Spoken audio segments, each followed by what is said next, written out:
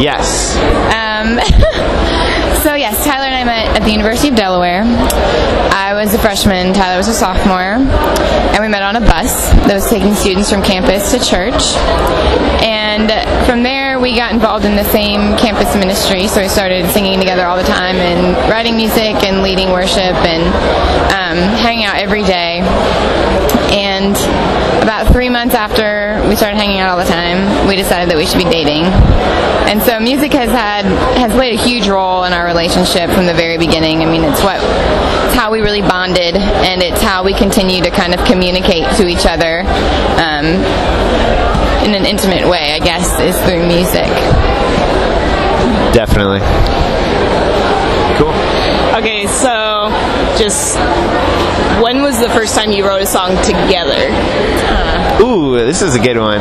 Good question. The first time we wrote a song together was at a BSM retreat, and it was a really bad song, and I don't think we were dating yet.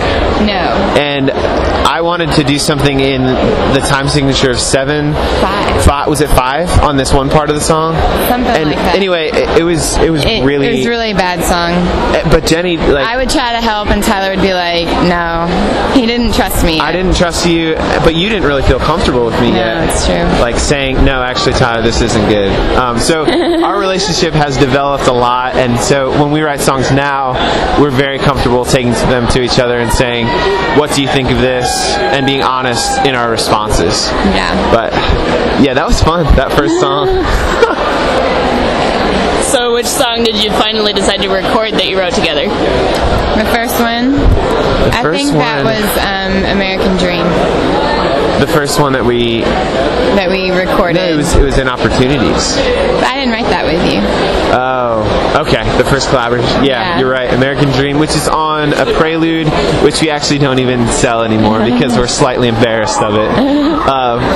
But yeah, that you wrote those songs in I wrote those lyrics in high school, but then you gave me the melody and stuff. Yep. So it was a collaboration. Yep. So besides the one-eyed cat, do you guys ever have any types of pets, or can you not?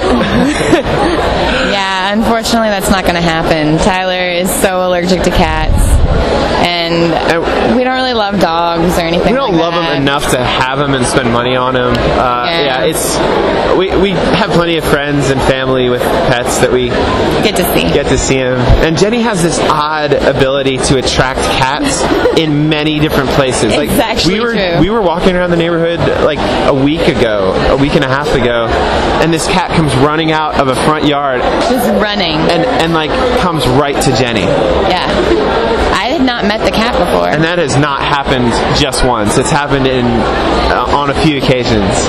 So yeah, it's like she understands. Oh my god. So, what is your favorite song to sing? Your favorite song to sing? It changes. It really does change. But of our songs, my favorite one right now to sing is "You Keep Loving Me." Just because I feel like it's so true for every day, and I really like singing that song, and it's a really good way for me to also like. Tyler lets me play that song by myself, and in some ways that's a really good thing because I lack confidence, and so being forced to like play it in front of people is really good. I think my favorite song right now is "Oh That the Light," and we hardly sing it, which is probably part of the reason I like singing it so much. It takes me back to when I was writing it, as most songs do, but it's a very personal song, and it's about somebody I dearly love, and it helps me to grieve and mourn and lament in a healthy way, I think. Yeah, I have to say my favorite song is "Through Your Eyes," and that's mainly because I have mild Tourette syndrome, and so, I struggle a lot with seeing myself the way that God does, and so, yeah, that's probably my favorite song by you guys. So, where when did you guys come up with that one? Yeah, that one was written a few years ago. I actually have epilepsy, and so I was writing it during a time where I was kind of dealing a lot with being depressed about that, and a lot of lies, like, you know, you're weird, you're not good enough, and just believing those things, and really not wanting to believe them. So, and I think too, there's something powerful about speaking those things. Like the line, "No one else has to know about this," kind of comes from that feeling of isolation and shame, and the idea that you should just keep this all to yourself because nobody wants to know this stuff about you, and no one should, and no one will love you if you tell them about these things. And I think it's liberating to say, hey, this is what's real right now. So that the verses stem from a place of me just wanting to be honest, and then Tyler came and helped me with the "I want to see myself through your eyes" part. So it was a collaboration for sure, but that line was just so perfect to me, that I want to see myself through your eyes, because it's perfect. Because that's, if we could see ourselves the way the Lord sees us, then it's like so good. I don't know if I'm kind of rambling. It wouldn't matter. Yeah, it wouldn't matter, exactly. The way that we see ourselves, yeah. So, what is your favorite kind of show to play? Like a house show or outdoors, indoors? Yeah, I think probably in general house shows are our favorites because of the conversational aspect. We get to meet some of our really good friends at house shows and bond with families. We kind of have these like surrogate families now all over the country who we can stay with and call and pray for, and they pray for us and eat their food and all sorts of stuff. Yeah, it's a privilege to be able to know and meet a lot of people we've gotten to know and meet. Yeah. So what was your most memorable show? My most memorable show was up in Zion, Illinois, and it wasn't primarily because the show was stellar, but because of the family who lives there, and they just talked about Jesus like pretty much the entire time in a way that was very real and not forced.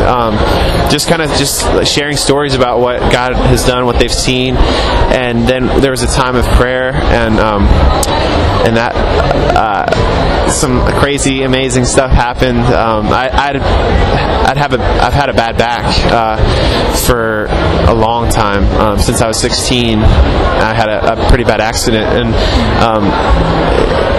they prayed for my back, and I have not had it. Like it's healed, you know. So that was amazing. That was really awesome. Yeah, I actually think one of my favorite shows was at a college in Naperville, Illinois, at a venue there called the Union. And it was my favorite because the crowd was so enthusiastic, and we played See the Conqueror, which is a song about the resurrection, and people, like, on the part where we all sing He's Alive, people were just like freaking out. It was like just cheering, and that happens sometimes, but that I think was like the first time it had ever really happened like that, and it will always stay with me. I think it's like, wow, that was a really cool moment. So, final question. When is new music coming out, or are you not disclosing that? Well, yeah, we're working on a couple things. One, there are a lot of ideas, but the two most closely solidified ideas are a love songs album and a another Christmas project. But I don't know when that's going to happen. Well, Open Your Doors was just released in April, so we're really still focused on that, and we will be for quite a while, I think. Yeah, we usually wait about a year and a half between new albums, but we like putting out music, so we might just be free stuff. Yeah, we might release it on Noise Trade or our website or something like that. Cool. Thank you very much. Yeah, I really appreciate it. Thanks for having us. Yeah, definitely. Cool. Bye-bye. Bye.